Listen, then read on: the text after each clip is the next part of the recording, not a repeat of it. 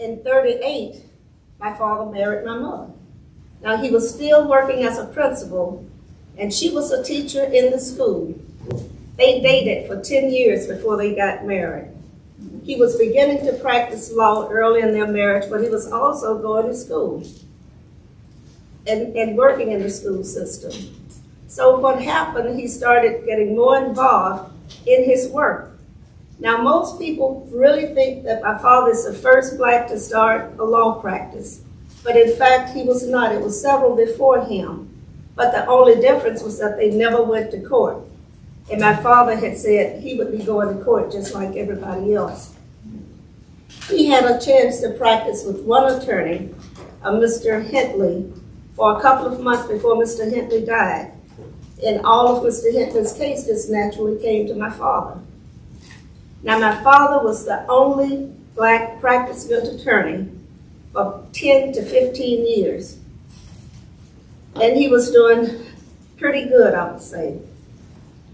However, knowing how he loved to work, and he had a family at that time, he opened up a nightclub. And it was called the Congo. And it was really, really successful. What is so interesting, it was a nightclub at night, and my mother ran a daycare in the daytime. I don't know how they got it approved for that. Now, as his practice began to pick up in the state, he was going over Alabama and neighboring states, really talking about voter registration. He became so involved in that the Board of Education told him that he needed to decide, are you going to be a principal or are you going to be a lawyer? And they gave him an ultimatum. And you know what he decided? He was going to be a lawyer. His first case that he went to court was in 1939, and that was the Will Hall case. Will Hall was a black labor leader who was put in jail and severely beaten.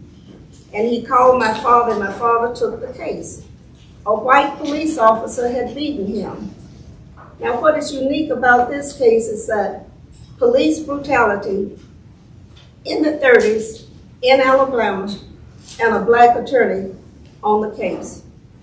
Well, my father took the case to court, and the judge ruled that it was not right for the police officer to beat the man.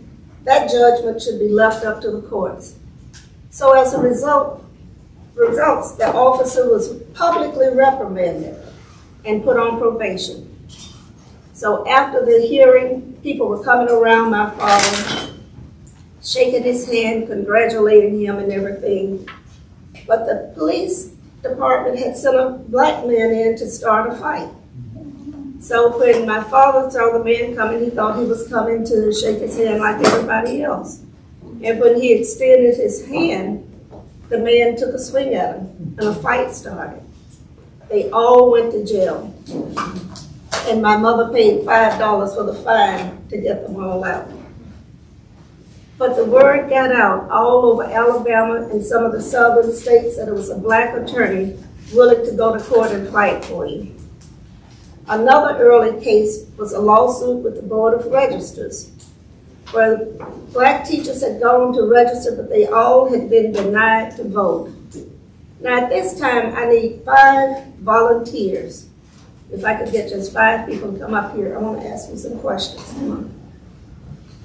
Need 5 people. Just 5. You sort of stand in front. Do I have 5? 1, 2, 3, 4, 5. I just need 5. Oh, we got 6. Sort of come around. We're going to do a little role play and see if you all will be able to pass the test and register to vote.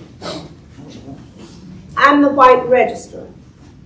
You all are the coloreds coming to take the test, okay? What's your name? Arkilla J. Seal Howard. Okay, Arkilla, whatever your name is. How many bubbles are in this bar of soap? Take a look at it. Tell me how many bubbles you can get out of that soap. About 15,312. Wrong, you can't vote. Shall I sit down? No, still say. Okay. What's your name? Doreen James. Okay, Lulabelle, come on up here. How many, you can hold it and shake it. How many jelly beans are in that jar? Wrong. 150. Wrong. Sorry, you couldn't vote. Come on up. And what's your name? Tanya Gildersleeve. Tata, let me ask you this. How long have you lived here in the county? 47 years. That's too long, I'm sorry. What's your name? Glenn Blanchard. Okay, John Henry, come on up. How long have you lived in the county? 2 months. That's too short. Oh. What about you, miss? What's your name? Brianna Murray. Okay, BB.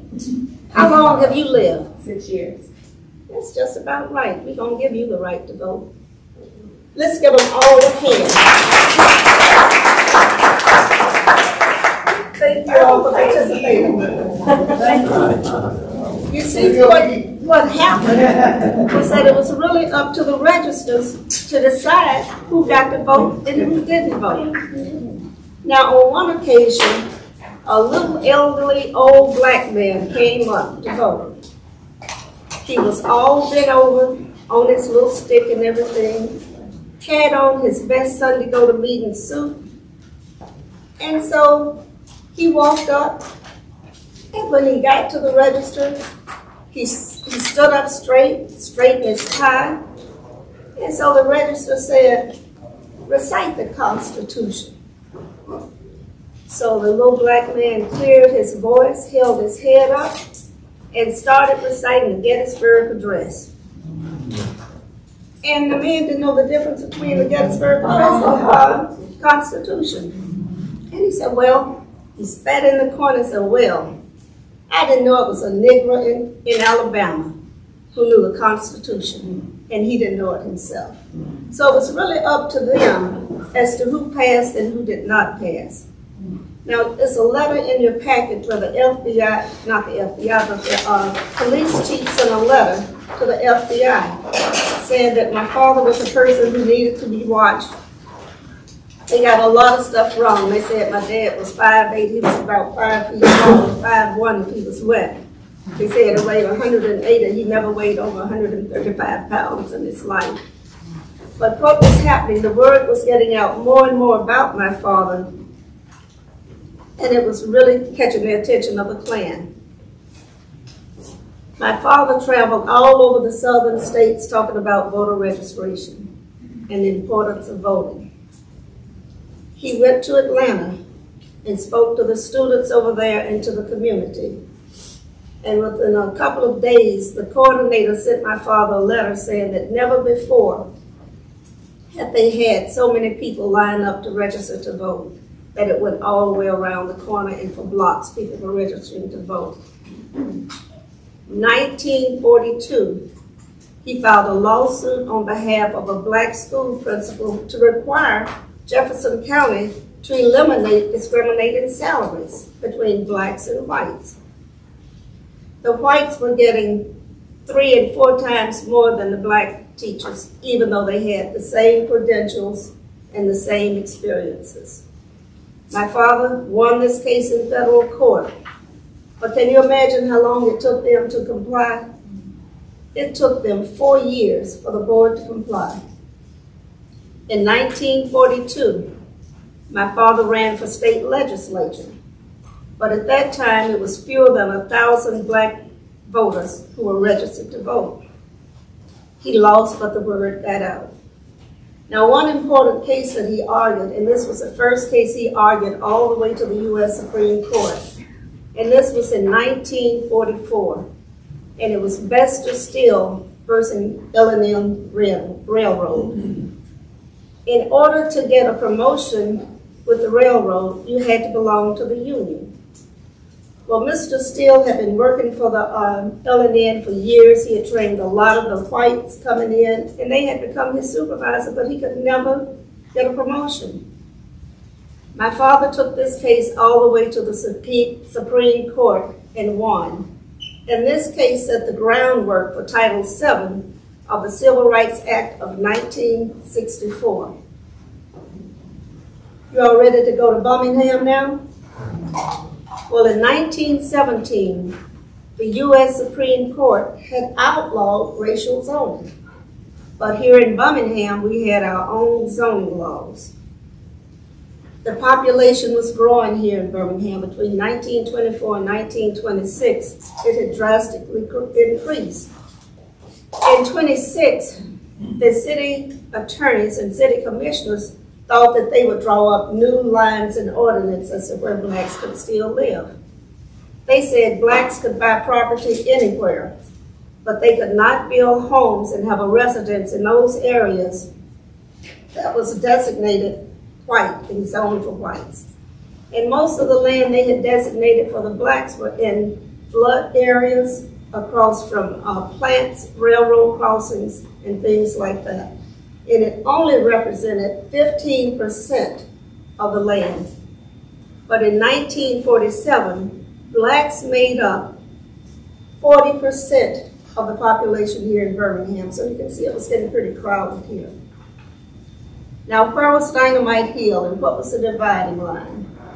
If you travel north up Center Street was the dividing line between where blacks could live and whites could live.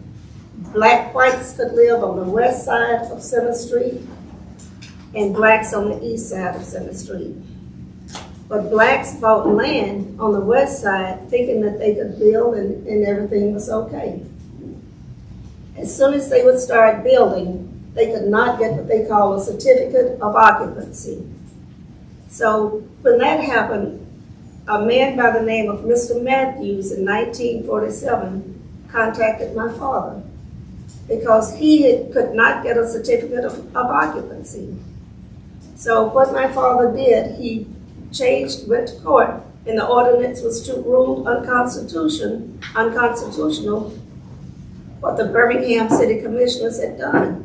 And it ruled that blacks could move on the west side of anywhere. Well, when Mr. Matthews got ready to move into the house, it was bombed immediately. This happened quite often. Every time my father would win the case about getting that law changed, they would go back to court again. But as a result, blacks started moving into what they called Dynamite Hill. And as soon as they would move in, before they could move in, the house was bombed or set on fire. Now, one person that they said was really involved in this was a man by the name of Dynamite Bob Chambliss. He would brag about the houses being bombed, houses being burned, and he was a member of the Klan. Nobody ever arrested him. Can anybody imagine, after the bombing of 40 to 50 homes in the area, what stopped the bombing? Well, blacks got a little smart. They got a white friend to infiltrate the Klan. And they found out when the next bombing was going to take place. So they hid out in a field across the street. And when the Klan came to bomb the house, firepower was released. One white was killed, several were injured, and it never made the newspaper. Excuse me. This stopped the bombing until 1963. In 51, the white business leaders pressed the officials to find out and prosecute those who were responsible for the racial bombings and to try to explore racial reform. They started an interracial committee made up of moderate blacks, and they met. They were successful in a few things. They were able to desegregate the city center office building. They built a black hospital, parks, golf course, playgrounds, and the black doctors could join the Alabama Medical Association. Because of this increased activity, the Klan became more active and their numbers continued to grow. My father and a friend sometimes would accompany my father down to certain cases in these rural southern areas. And they were in South Alabama, and my father won the case. And coming out, whites had lined both sides of the courthouse. My father always drove a Cadillac because he said it was a heavy car and it was fast. And the friend, I remember him telling us that my father would always put the metal to the pedal and leave them in dust because they were all little dirt roads and they always were able to make it out. Now in the late 1940s, the local NAACP and my father continued voting challenges, and they won. But all of these victories contributed to the increase of the Klan. It grew from 700 in 1946 to 6,500 in 3 years. And at one time here in Birmingham, the NAACP had about 8,000 members. And they had long sponsored the legal challenges. However, after all of the bombings and what the NAACP had been doing, it dropped off dramatically. The numbers dropped off because there were so many bombings going on. And then the state of Alabama banned the NAACP in 1956. And after this, the civil rights movement moved from moderate blacks, basically, who were going through the courts for regress to more active participation of different organizations. Now, as my father's practice picked up, he and my mother decided that they were going to build a house and move. My mother said, let's go to Michigan. We wouldn't have all these problems. But my father said no, he was going to stay here and fight. This was the first big argument I heard my parents really discuss. They sort of compromised. They stayed here in Alabama. They did move on the west side of Center Street. They were on the east side, and that sort of pacified my mother for a while. And you can see a picture of our house in the handout. Now, Thurgood Marshall was a constant visitor in the house, a friend. And he knew that my sister loved cowboys. So when he was there, he would be on all four, and my sister would be riding his back, hitting his rear saying, "Giddy up, horse." And they would go all the way around the room. Now, in 1942, Thurgood Marshall, Constance Motley, and my father were the attorneys for Arthur and Lucy in entering the University of Alabama. That was in 1952, but their mission was not granted until 1954. Now, during that time, the family received so many threats. There was riots going on down in Tuscaloosa. We couldn't give our phone numbers out to many people because we were getting threatening calls all the time. So we would tell our friends and family that if you call, let it ring twice and hang up and then call back again, and we would know that that was you and not something else. We received terrible hate mail all the time. And I can always remember this one letter that my father received, and it was addressed to the nigger on the hill. Inside, there was a stick drawing of a man being hung from a tree with a knife sticking in his heart with blood dripping, saying, "We're going to get you next."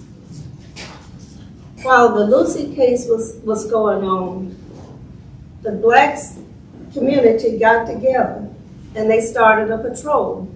Well, they would patrol all around the neighborhood and especially around our house. We were really on high alert. We had people outside station and also inside station. Nobody told me they were inside. So one night I was running down the steps to press clothes for the next day. And this fairly large man was sitting in the chair with a double-barreled shotgun in his arms, and he was asleep. He scared me. I scared him. He pointed the shotgun at me, and I screamed, and I think I grew feathers or wings on my back because I flew up the steps. Now, while the men were guarding the house, they would come after work, and they had different times that they would come, but they were there after work until early morning. Helen and I were taken to school every morning and picked up every day. And I attended a one-room schoolhouse here in Birmingham. And one day, a white man came in a pickup truck, very dirty, and he told the teacher he was there to pick me up. And the teacher knew that he was not the person that was supposed to pick me up. So she called my father, and my father said, no, that's the wrong man. No, don't let her go.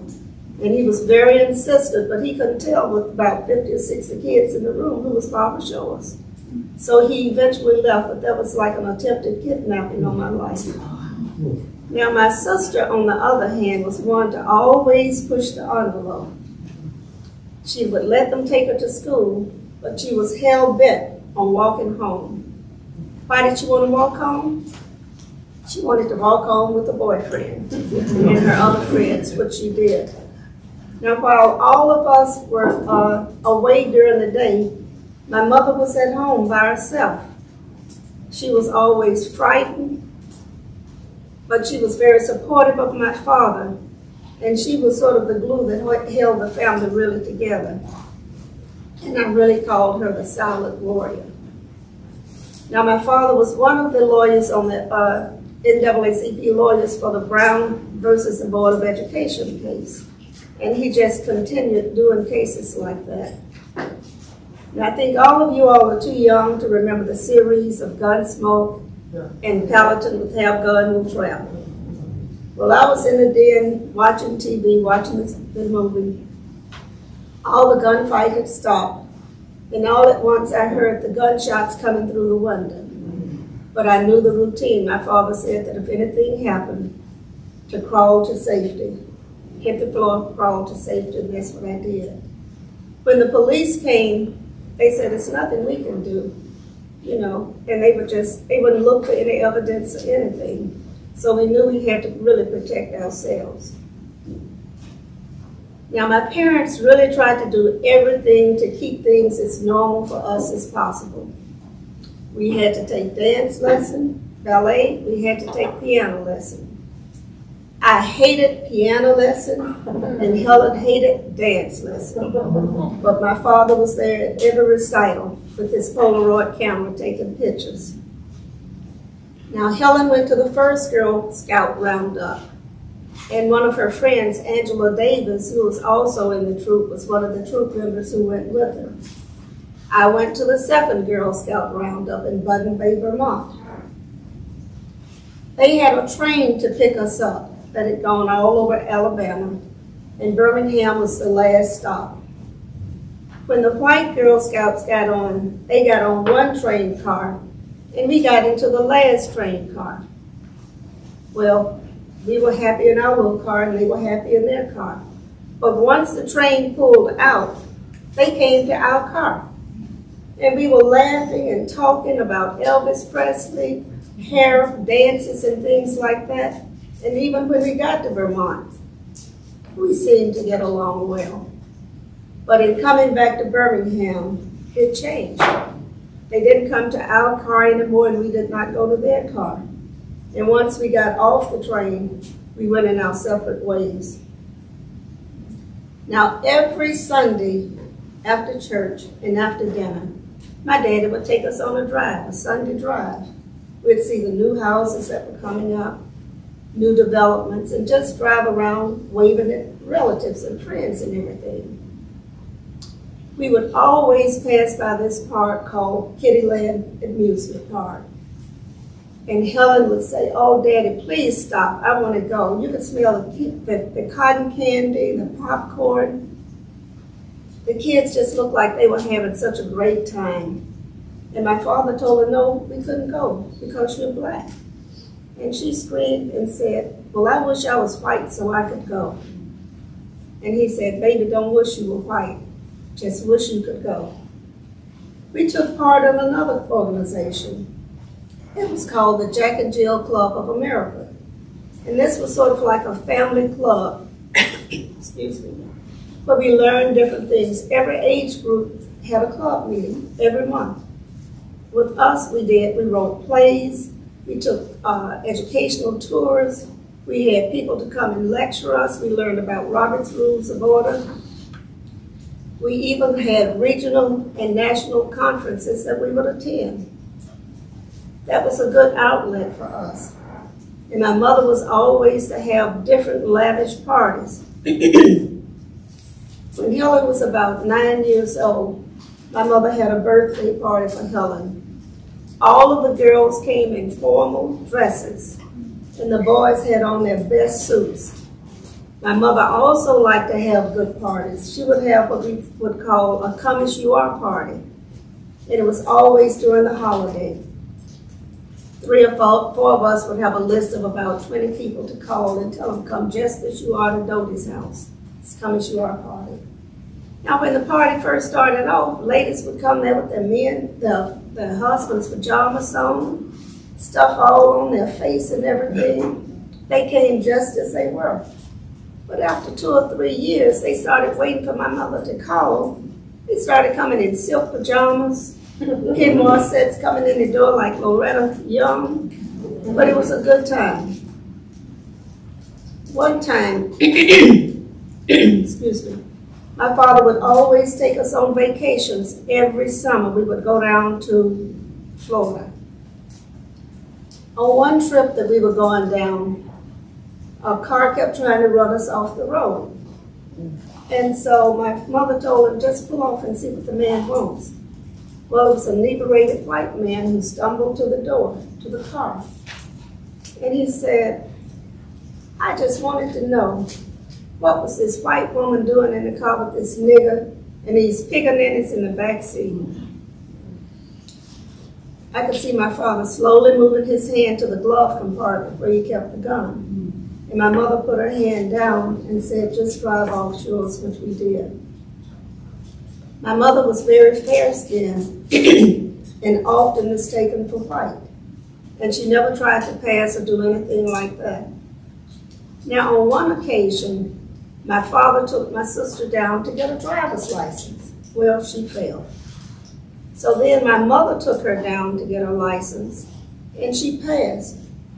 And the examiner said, well, I know your maid needs her job and needs to be able to come to your house, so I just went on and passed her anyway. But tell her she needs to practice her parallel parking. So after that, it became a joke in the family. If you wanted to pass your exam, get my mama to take you down there.